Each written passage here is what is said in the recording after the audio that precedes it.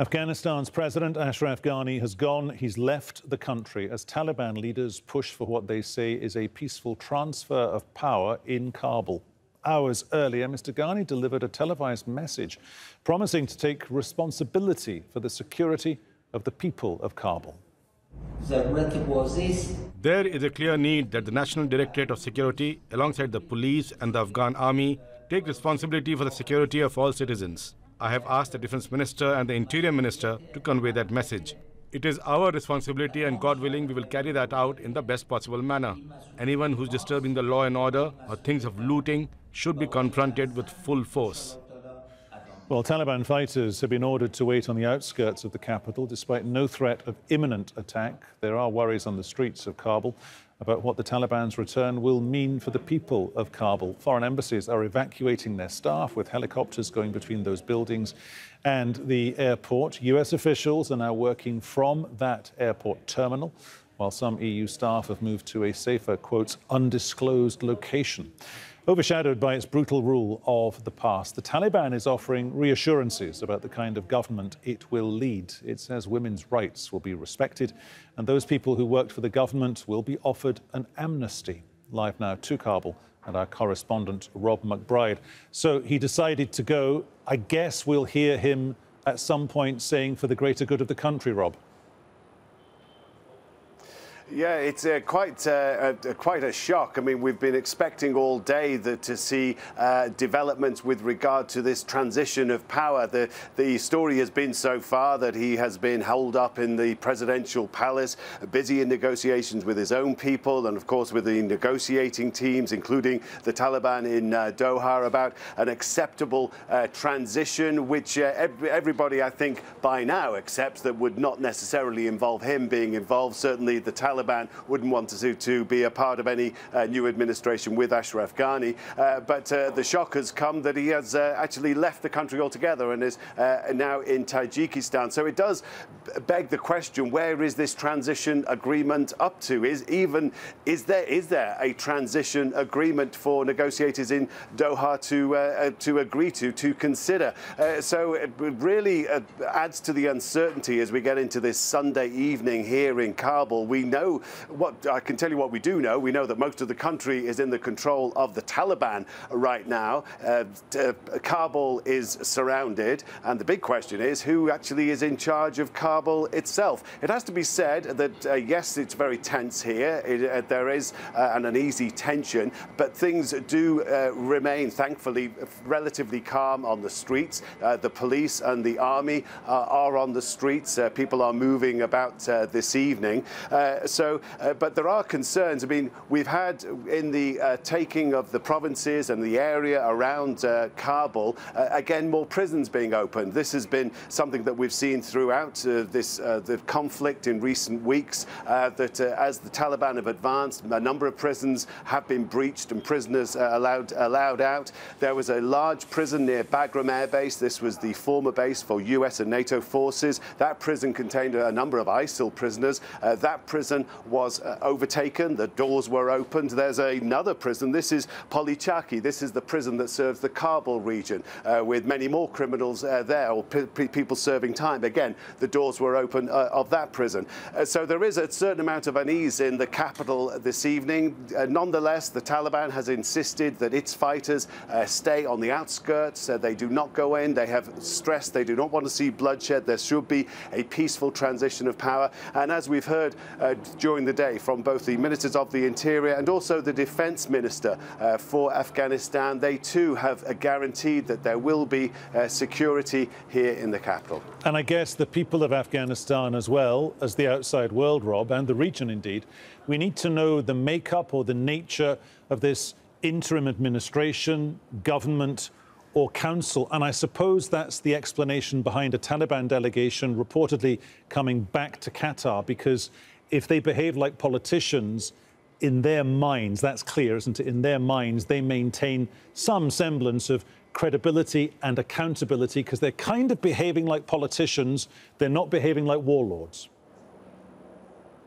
Yeah, they have to do that, I think, to get that acceptance, especially from the international community, because, of course, people, as soon as you mention Taliban, will be thinking about a Taliban of administration of the late 90s and through till 2000, 2001, which does fill many people with dread. You talk to people here in the streets of Kabul, certainly people who remember that time, they remember it with a definite sense of dread, some very awful memories of that time. And despite assurances from the Taliban that there are guarantees now for women's rights, for the education of girls, and so on, there are still very deep concerns. In fact, when we were out in the streets earlier this Sunday and we started to get notification that the Taliban had in fact approached the outskirts of the city and that some fighters were being reported, some of it erroneously. There was some scare messages going around that there were Taliban fighters walking around inside the city, which wasn't the case. But it does give you a sense of the nervousness here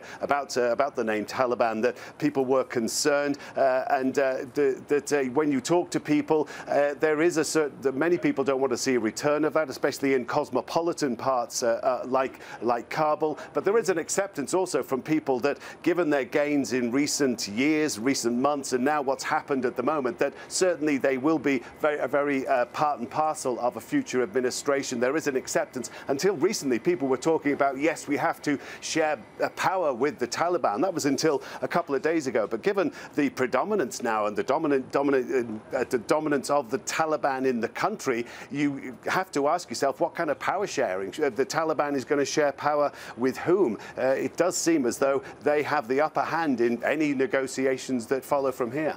Rob, you'll keep us posted, I'm sure. In the meantime, thank you so much. Rob McBride, our correspondent there, reporting on that developing aspect out of Kabul. Well, as we've been telling you, the US has been relocating its embassy staff as the Taliban encircled the city. The Secretary of State, Antony Blinken, says core staff will be moved to a safer location.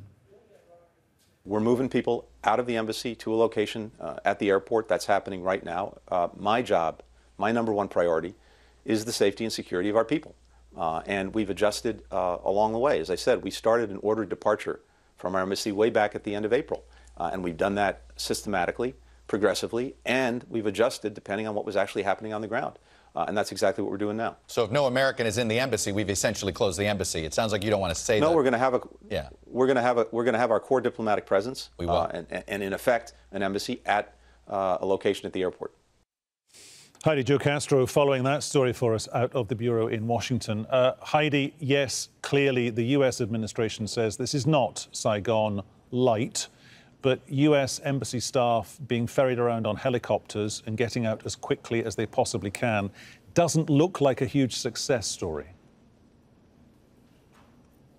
That's right, Peter. And you heard the strained messaging from Antony Blinken, the U.S. Secretary of State, this morning, essentially confirming that the U.S. embassy in Kabul will no longer have personnel. Essentially, there will be a small embassy within the airport.